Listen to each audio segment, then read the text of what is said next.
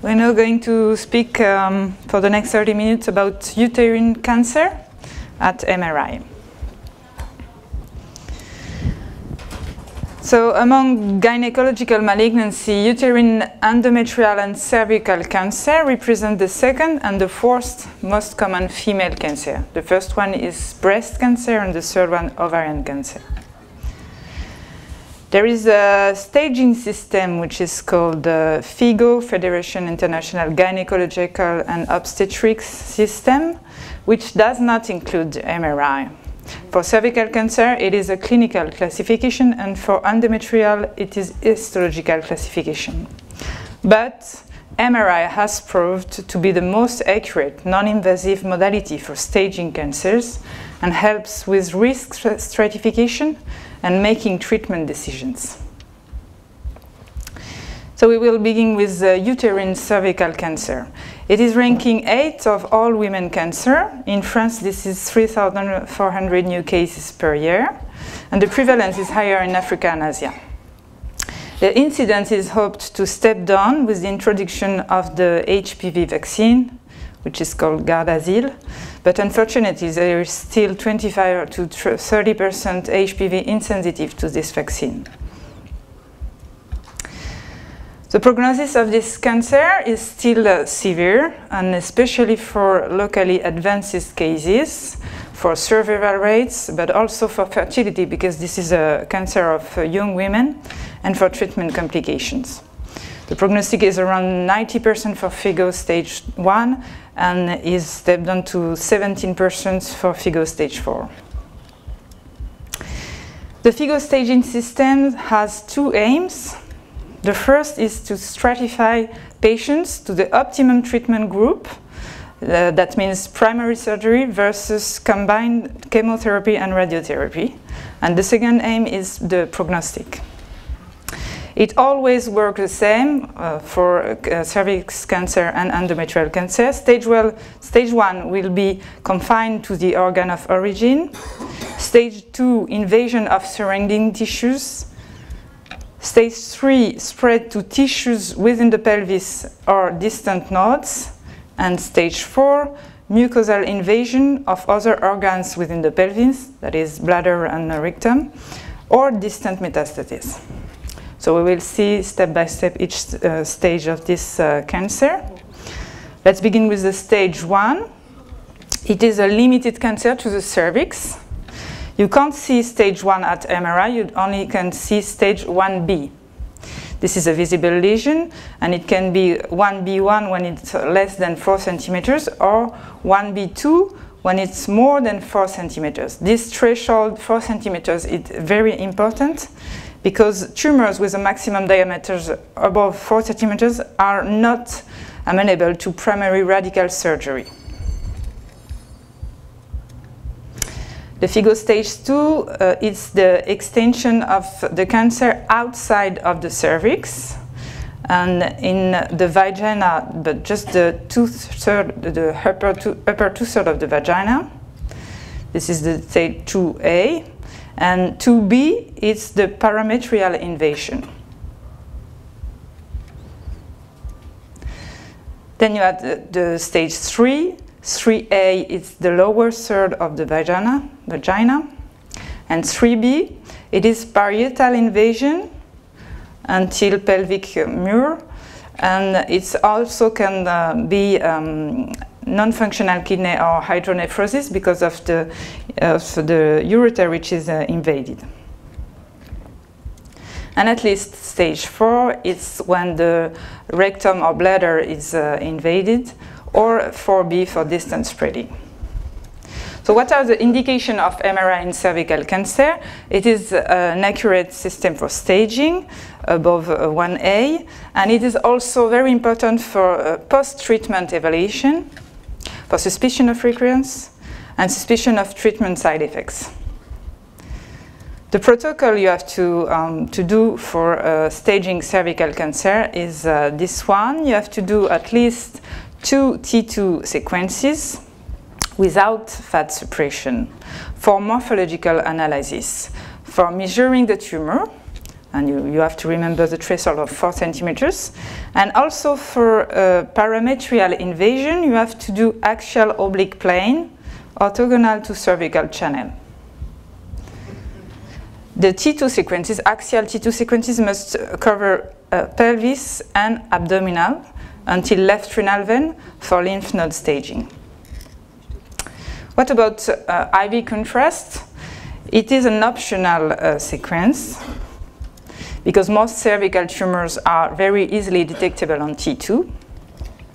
IV injection is recommended in some of these following cases: when the lesion is very small, when you have to find if bladder or rectal is really invaded, when you are on post-treatment evaluation, when you have a problem-solving case in recurrence versus fibrosis, like in this case, it was a recurrence.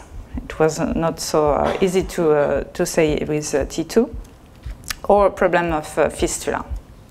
And in this case, dynamic injection is recommended. This is a dynamic injection for cervical cancer. You see this huge cervical cancer. You see how you can see it in T2. And this is without injection, 1 minute after injection and 4 minutes after injection. You see that the cancer is not so enhanced than myometrum. This is an example of IV contrast input. You see this cervical cancer on T2. You can see the tumor here, but it's not very clear what's happening for the vagina. In this case, the IV contrast is very interesting because you clearly see that you're in stage 3A with the lower third of the vagina invaded. What about diffusion imaging? Cervical cancer in diffusion is hyperintense signal with low ADC. Some published studies are trying to correlate the ADC value with the tumor grade, but it's not very important for diagnostic. We will see later why it's an important sequence. For lymph node, you will find high signal diffusion in benign and malignant lymph node. So it's for detection, but it's not very accurate for the specificity. This is an example of diffusion in cervix cancer. You clearly see this big cancer, 1B2, with high signal diffusion and low ADC. But the real input of diffusion in cervix cancer is for recurrence detection. You have to keep in mind that you have to do diffusion for recurrence detection, but not for staging the cancer at the beginning. Because the lesions of recurrence will be hyperintense and very easy to detect on an MRI. And there is also a real input for post-treatment evaluation, and you will be able to make the difference between inflammatory changes, which are high signal diffusion and high ADC, and residual tumor, which will be high signal and diffusion but low ADC. Here are some examples of post-treatment evaluation. You can see here a post-treatment evaluation uterus with a fibrotic cervix on T2. After injection, there is no enhancement, and you can see no high signal diffusion. It was a complete response. In this case, this patient was followed up until 2 years after treatment. You see this high signal in T2, and you're asking if it is recurrence illness or inflammatory changes. When you see at the diffusion, you can see high signal and low ADC. It was a recurrence. This is another example when you see the actual T2 for when you see this patient. She had a treatment before for cervix cancer. It's very clear to detect the recurrence here in high signal diffusion that you can see here on T2. And this case, you follow this patient. She had an hysterectomy after cervix cancer. And maybe if you just perform the T2, you will miss the osseous recurrence that you clearly can see on diffusion.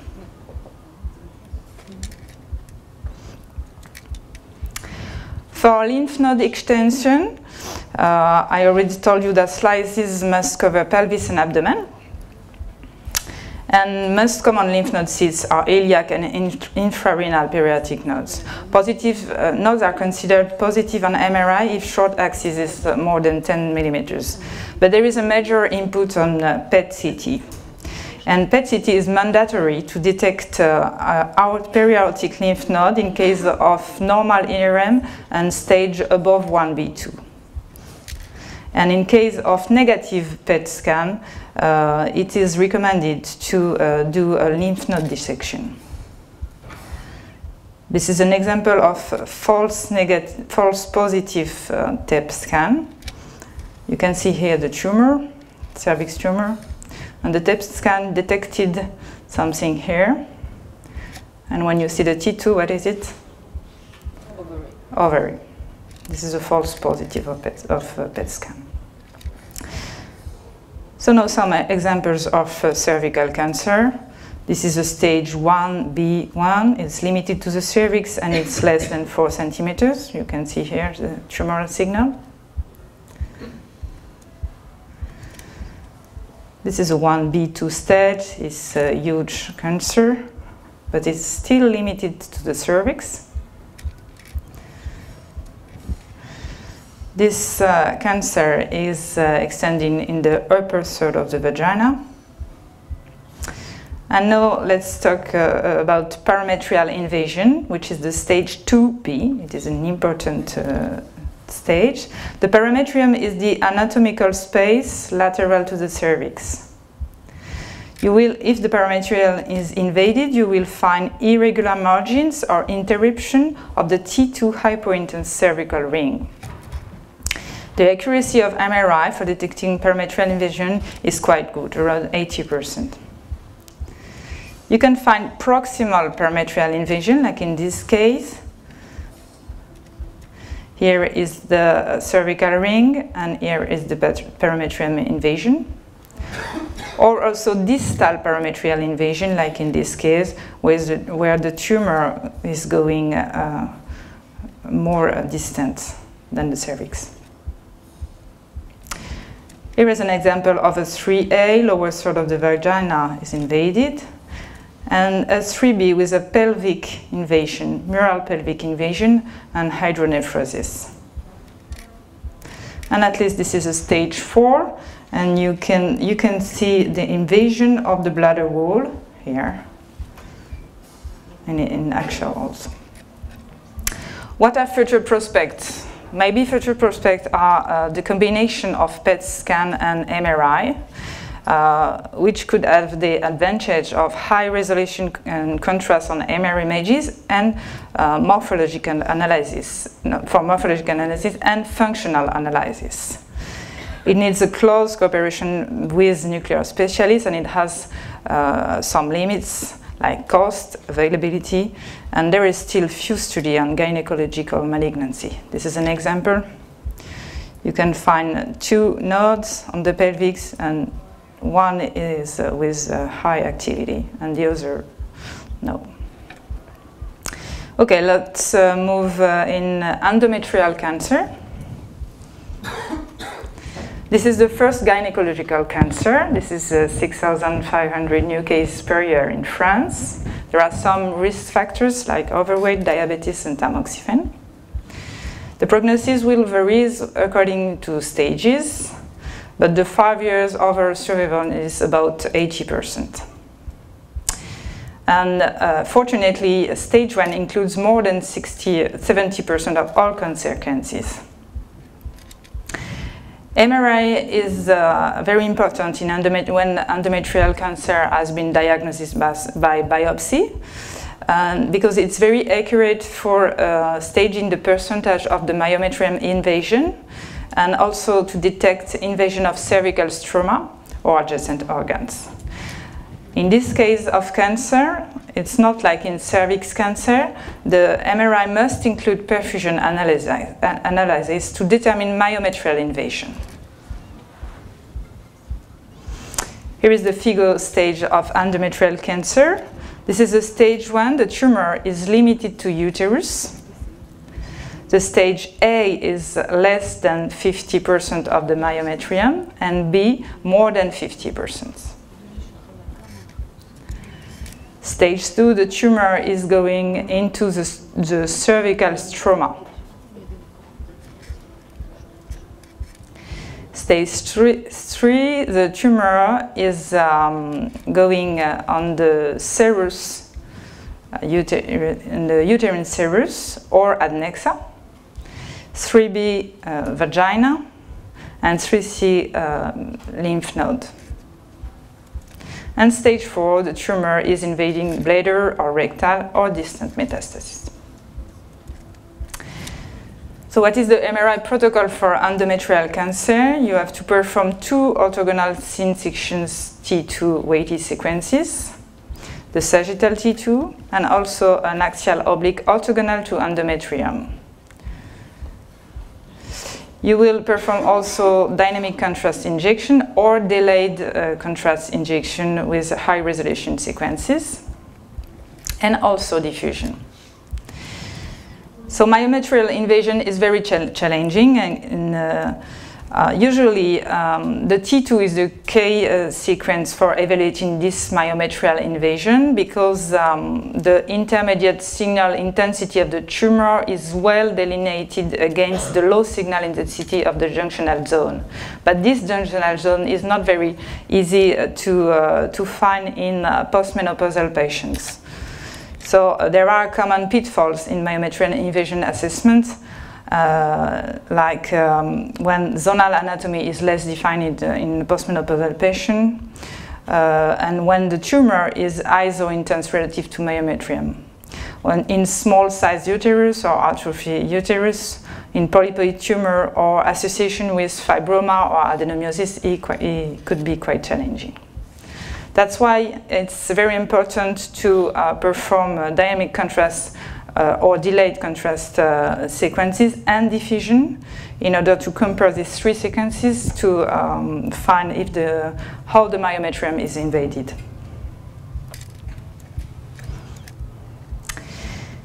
Diffusion has a target detection role. Like in this example, you clearly see the cancer in diffusion very much more than in T2. It has a hyperintense signal and a low ADC. So it will increase the diagnosis confidence if it's associated to T2. But it's not a T2 substitute, because it has still low spatial resolution, even though there is a lot of progress with diffusion high resolution sequences.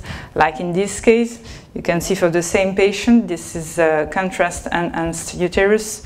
You can't clearly see the limits of the tumor, but in this very beautiful sequence of HD diffusion, you clearly see the delimitation of the tumor. There are some pitfalls on diffusion, so that's why it's mandatory to compare diffusion with ADC. Because you will find normal structures with hyperintense signal on diffusion, like endometrium in second phase of cycle, visceral mucosae and lymph node. And you will also find some malignant hypointense lesion on diffusion. It is when malignant tumors have a low tumor density. So here are some examples of endometrial tumor. This is a stage 1A. You clearly see the cancer on T2, which is not invading the myometrium more than 50%. It can be a bit challenging on T2, and you will be very helped in this case with contrast enhancement, where the tumor is very limited on the endometrium. This is, on the contrary, a case where after contrast injection, it is not so clear to understand the cancer limits, and it will be more accurate in T2. Here are two patients. One is stage A, 1A, less than 50%. You can see here the cancer after injection. And this one is stage 1B, and it is more easy to see the tumor here on T2.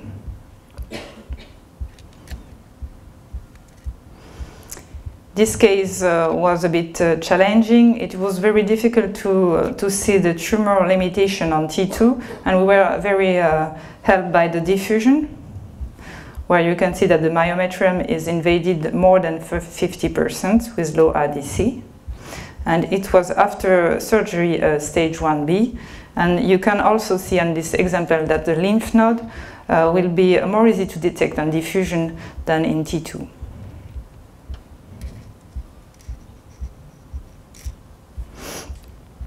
There are some poor prognostic factors for this endometrial cancer: the stage, the grade. There are three types of grade of this tumor, and the histological subtype. There is three histological subtypes which have a very poor prognosis. So it will be very great if when you perform an MRI for staging, you have this information. But in the real life, it's very rare for me. And the age is also a poor prognostic factor, and nodal invasion, which is correlated to myometrial and cervical stroma invasion. You will find only 3% of positive nodes in stage 1A, and around 50% in stage 1B. So you can think when you see a lymph node, which is for you very suspicious, it's more frequent that the tumor stage is 1B.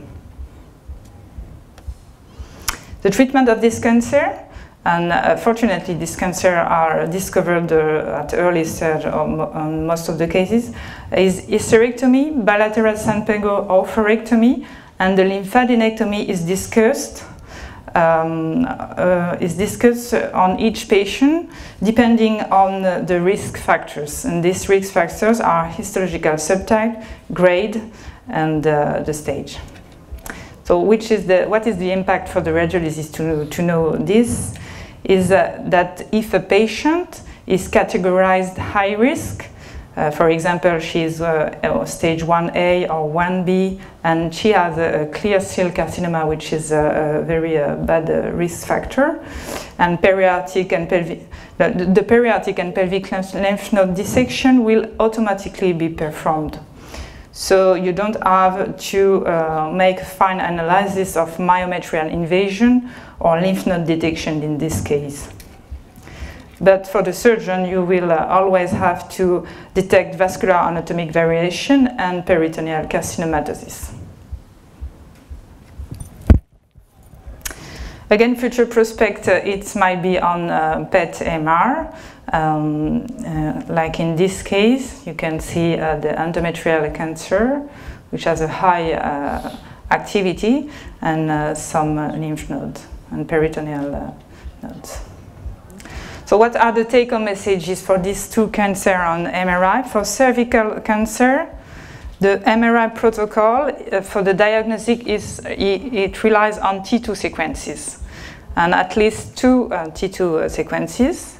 And for the follow-up, it's mandatory to perform diffusion and perfusion sequences. On your reports, you will have to talk about the tumoral size, parametrial invasion, vaginal invasion, pelvic sidewall or hydronephrosis, bladder and rectal invasion, and lymph node staging. On the opposite, for endometrial cancer, the initial protocol has to include T2 and contrast and diffusion sequences.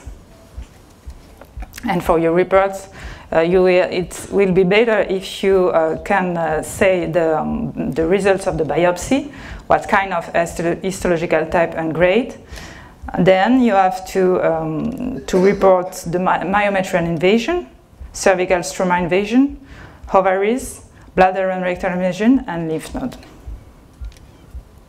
I thank you.